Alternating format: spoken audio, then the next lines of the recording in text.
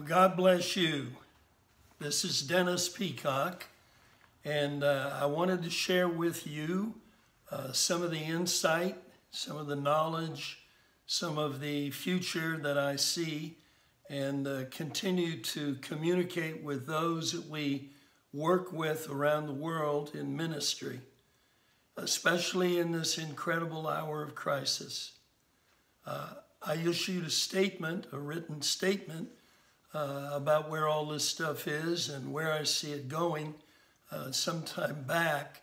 But I wanted to have an opportunity to share with you here in a live video. 10 years ago, I wrote a book called On the Destiny of Nations. And it was dealing with a crisis, which was the foreseen crisis that we're now in. And I coined a phrase, the Great Reset, the Great Debate. And folks, this is the Great Reset. That which a number of us foresaw coming is now here. Now, it did not come in the way that I expected. I never thought a plague would be the way that God challenged the entire world. And I say the entire world because the last time the entire world at the same time and all the nations on this planet were challenged was Noah's flood. Long ways back there. That's really where we are, and that shows you how unusual this situation really is. The Great Reset. I want to read a paragraph here and then share a little more freely. The next major signpost will be seen clear in the middle of April. Now, I wrote this 2 weeks ago. The middle of April, the virus will be peaking in multiple places and beginning to peak in others, both in the U.S. and beyond. The restart legislation, we've just passed an unbelievable finance package, trillions of dollars, which we could spend quite a long time talking about the implications of that amount of money and what it usually does to an economy. But we will be on the edge of a second injection of capital, and I'll speak to that in a minute. The political divisions between us will have increased. In the beginning of this crisis, people were very civil. They're still mostly civil, but the longer it goes on, creates an atmosphere of anger and blame and greater political division. And when that sets in, things begin to fall apart. That's the last thing we want to see, is the politicians, playing the blame game while the rest of us are dealing with the consequences of their energy being spent in places that are not helpful to the rest of us. The financial injection does challenge the global economy in a very, very serious way. I would imagine by June, by the end of May and June, if there's going to be physical violence, I'm sure most of you are aware, gun sales, all the rest of that stuff has spiked immediately by God's grace. We've not seen much happen really in that area, and may God keep it so. But the nerves of the people, I'm sure by June, are going to be wondering, when do we go back to normal? And I want to say this right now, I don't think we're going back to normal. I think we talked about a new normal in 2008 after the financial crisis of that. And in many ways, it didn't go back to the new normal. And in this situation, we need something like the Marshall Plan. George Marshall, who genius general, American Army general, who was a senior military man in the United States in World War II, and came up with what was called the Marshall Plan to rebuild Europe. And we're going to need something that comprehensive. And you've got to have the right people who have the skill sets and the anointing to create that. So, I want to talk for a moment about the American psyche. You know, we've been famous for believing we could do anything. And the American psyche has been aggressive, full of faith, etc., etc. And I was on the phone. I've been on the phone a lot. Even though we've been confined to our homes, I'm still communicating. And I had a thought, a vision really, that I felt the Holy Spirit gave me, of a man waking up in a hospital bed. His arms are up, he's covered in bandages, head bandages. He's been in a totally life-threatening accident. And he used to be really confident. He'd never been challenged in that way at all. And now he's asking the doctor, will I live? Will I walk again? All this bandages and casts. How long will I be this way? What happened to the others in the accident?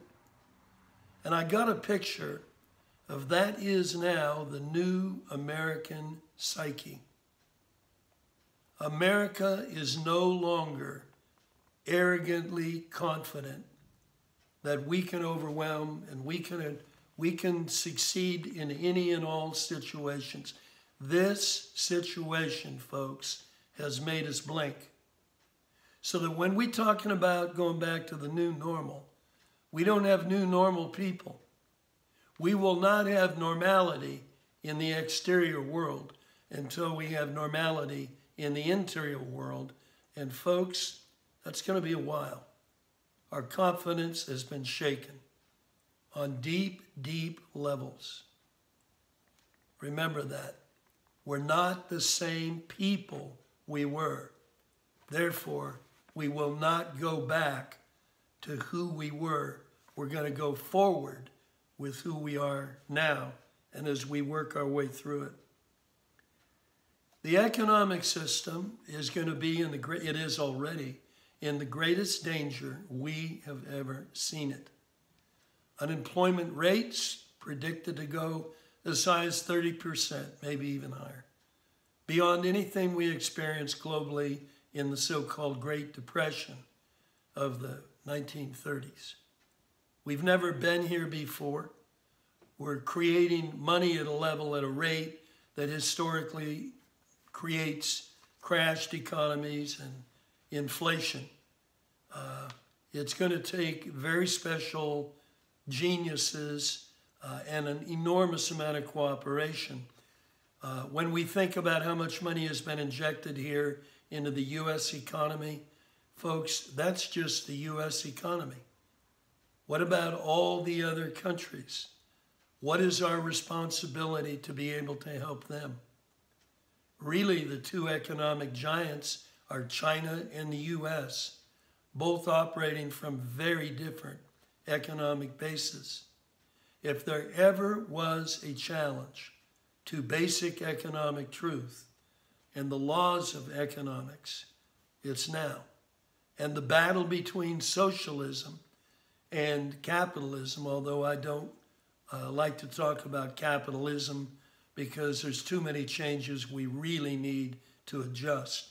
And that should, I hope, help some of you be reminded that I wrote an article called Choice-Based Economics, because the battle between capitalism and socialism is going to be more fierce now than ever before. And that makes me all the more concerned with those trillions of inflated dollars out there. And we're talking about building a command-based economy rather than a market-driven economy. That's the end of freedom. Freedom is manifested in a market-driven, choice-based by the people, the choices of where they have faith and they want to invest rather than where they're told to have faith and told to invest. We'll talk about this a lot more. I'm going to be sharing with us, much more frequently than I ever have before on this because of the nature of the crisis. I started a small business before I went into the ministry. Jan and I started a small business, slept in the business, not unusual. First year to be overwhelmed. Restarting, picking up the pieces of a business is not going to happen quickly. You can't just put your foot down on the gas and boom, the business is going. Again, momentum lost can sometimes be virtually impossible to be recovered. So it's going to take a lot of faith and a lot of energy and a lot of sacrifice. And all those things, I got faith that we've got a lot of people that have got that, but it's going to take time. And I think at the end of the day, the thing that is going to be most important for us is patience for the process and trust for the people. And I want to conclude with that idea. We need to be really digging into the God-ordained relationships that God has given us now more than ever. It's got to become we can make it, not just I can make it. I cannot make it without the help and the relationship of those God has called me to walk with, and neither can you. Well, we will revisit this probably within the next month for sure. May the Holy Spirit guide you in your prayers. May you be clear on the things that you know God has called you to do. May you ask for a deepening of character on every level that you can touch it, because freedom is based on self-government. And if we ever needed a lesson in that, self-government is the foundation of all freedom. And folks, we need now a nation who will turn not just for help, but a nation that will turn for internal character and internal strength. Well, God bless you. It is the great reset, which prompts the great debate, and we're here, and God help us now. Thank you very much. God bless you.